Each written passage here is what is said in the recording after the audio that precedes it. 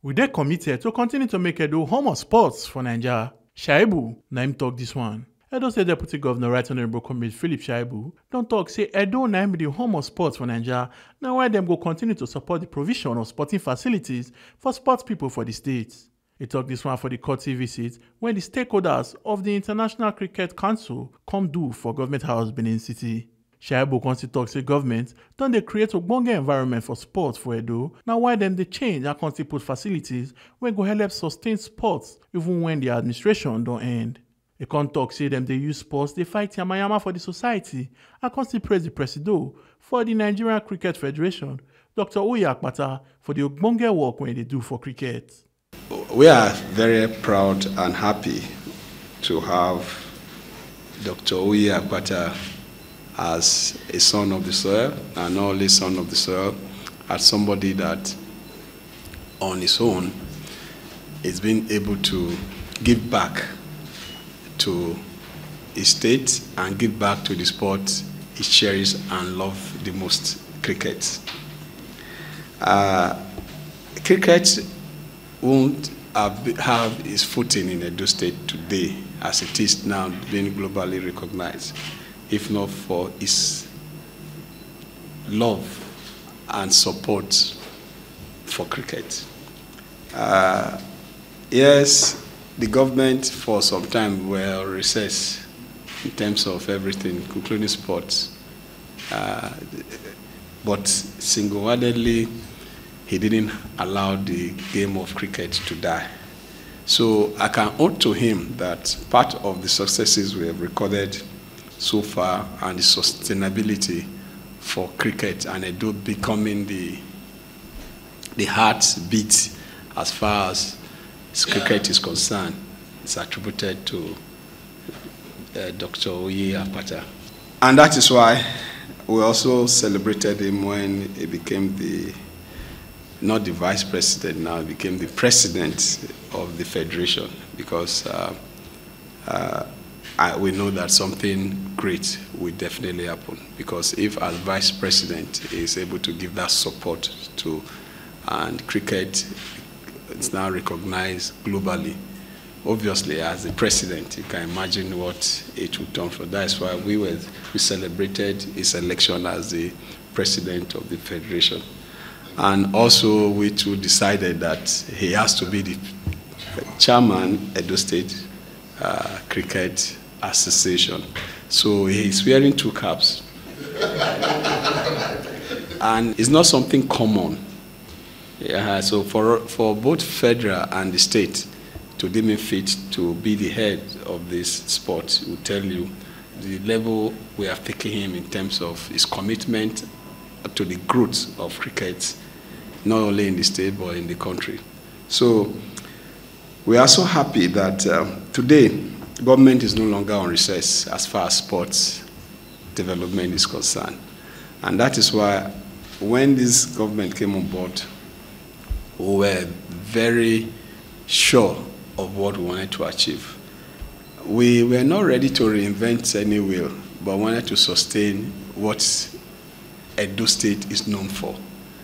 Sports, this is home of sport. Edo State is home of sports. All sports, this is the home. Some states or some community or some country will say, look, we want to develop sport, we all just want to learn the sport. We in a state, we don't learn it. We are born into it. So that's why we pride ourselves as the home of sports, all sports. We have talented young men and women in all sports. And what we just need is the enabling environment and the right equipment and the right coaching for them to optimize their potentials. And that is what we have just come to do. We have come as a government to create that enabling environment, a safe environment, an environment where the private sector can also bring their money, knowing fully well that their money is safe and they can achieve the purpose of investing their money, developing young men and women, growing the sports and having this talent discovered. And We have to do this through policies and changing the legal frameworks, because we discovered that if the governor has passion for sports and the deputy governor has passion for sport, they are not there forever. They are not traditional rulers. They are tenured. They are tenured. So for us not to return back to the era where government is out and the system is collapsed, we needed to follow with policies and legal frameworks. And that is why we discovered that we needed to change what we used to have as Sport Council to what we now call Sports Commission. It's not change in nomenclature or change of name. No, it's change of all its policies. We are standardizing sport in line with global practice. And we are making sportmen and women to recognize that they are professionals and they must act like professionals. And our coaches must act like professional coaches, not sportmen that are civil servants or coaches that are civil servants. No. So we are professionalizing sports. And that is the only way private sector can actually trust and come in to invest their money. And interestingly, we want to be first in everything, because if we pride ourselves at the home of sports, then we have to be first in all sports. And we must be the factory that produce this talent. We must produce this talent for the country and for the world. And we are also using sport to fight a lot of social vices like illegal migrations and also unemployment, drug abuse. We are using it to fight a lot of old societal vices, to have a society that is not only egalitarian, but a society that is safe for everybody. Dr. Oyak Matarim, the president for the Nigerian Cricket Federation, can talk say cricket now one of the fastest sports for Nigeria, sake of the good work when them they do for Edo State. Them now win Social Impact Program Award, sake of waiting them use cricket do for internally displaced people's camp for Edo State. It talks say them they launch the grass turf cricket for Yoruba girls, and then be the only high performance center for the whole of Northwest Africa when they focus on female cricket. Nigerian cricket has one of the fastest developing. And I want to say that 80% at least of why that recognition has taken place is because of the good work we've been doing in Edo State. And that has happened because the platform established for us to thrive has been clearly set by government, and through structures we've established, including setting up of the State Sports Commission. It was glad to note that just before the Birmingham Commonwealth Games, the Nigerian Cricket Federation received a global award on social impact for the work we are doing under the Nigeria Kids Cricket Platform, but for the work we specifically did in Edo State as part of our grassroots development by going to the IDP camp in Benin here. So first prize, global award, recognition for social impact. So a lot of investment is taking place by ICC, International Cricket Council. As I said, more of that investment is likely to happen. Nigeria has been identified as a major place for that development. But when the Nigerian story is being told from time to time, they know and hear about Edo State.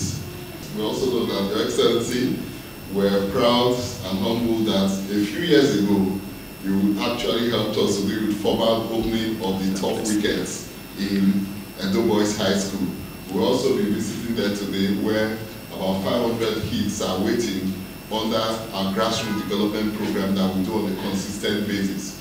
So every year, Edo State turns out introduce about 30 to 50,000 people, kids, to the game of cricket on an annual basis through this structure and platform that we're going to be seeing today. It's not just about development, it's a structured pathway that we've seen based on your leadership when you came in on board, and you've had that sustained partnership and support. So arguably, the best cricketers in the country today, in every category, at least based on statistics, they are members of the Edo State team. And also with females, we are setting records. The only Nigerian female player to have scored a century in T20 in any form of the game ever, only, and she actually did it twice. In 2019 or so, as a 14-year-old under the PwC Under-17 Championship, this girl scored 100 runs, and that was the first time it was recognized. And very recently, about 3 weeks ago, less than 3 weeks ago, she actually did it again at the international stage for Nigeria. So, our very own Lucky Pie. So, this program, it really shows that what you believe in terms of development works across board. And today, I can safely say that Edo State contributes at least 20% of the national team athletes in all categories of the game. The senior team, male, senior team, female, under-19 team, male for boys, and the under-19 team for girls. We have 20 to 25% of the people representing the country who are Edo State athletes. And this is due to the fact that we started this strategic development initiative supported by His Excellency the Governor and the Executive. William Greenwhite, who will be the General Manager of Development for the International Cricket Council, contrary salute give the government for Edo State for the ogbonge work when they do for cricket for Edo and for Naija. An honour to be here at what I'm told is the heartbeat of Nigeria cricket. And it's wonderful that we have some players attending this meeting as well. I think something that we all aspire to as sports administrators is to put the players first, and I think at a meeting like this it's wonderful to actually have some players here to represent the sport and remind us of why we do what we do. And so not only great to have the players, but players of such a high calibre and quality as well is wonderful. So it's a credit to the state and to Nigeria cricket. As the President said, Nigeria, we are a membership of 108 members. Nigeria Cricket Federation is one of our fastest growing members. It's a country that we're incredibly excited about, and one of the main reasons for this visit is to explore, well, two things. First is to learn from Nigeria about this extraordinary growth and how we can apply those lessons in other countries around the world.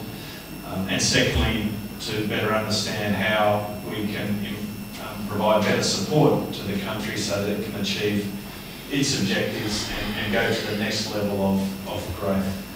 And a big part of that is what you're doing here in Edo State. And when we were discussing the visit, we were absolutely adamant that we visited here to learn from yourselves the support that you're providing to Nigeria cricket, and again to see how we might be able to replicate that around the world. So I'm very grateful for that. Cricket is a sport of partnerships. We talk a lot about batting partnerships and team partnerships, and that is as true on the field as it is off the field. And there's no way that our sport can grow without meaningful partnerships with government. And I think what you have created here, both through the provision of high performance facilities, but just as importantly, access to schools so that we can run school programs, is a fantastic model for government, national sporting organisation partnerships. I'm very eager to learn more about this relationship that you have, so again that we can apply those lessons around the world. So I'd like to thank you and your government for the support that you provide cricket. We look forward to learning more about this partnership, and I hope that this that this visit is part of an ongoing and growing relationship between Edo State and Nigeria Cricket Federation. I'd like to thank you. Omo Aluke Ajakaye, TMC TV News. Don't forget to your PVC and be your power. Not tell I'm giving any politician on election day.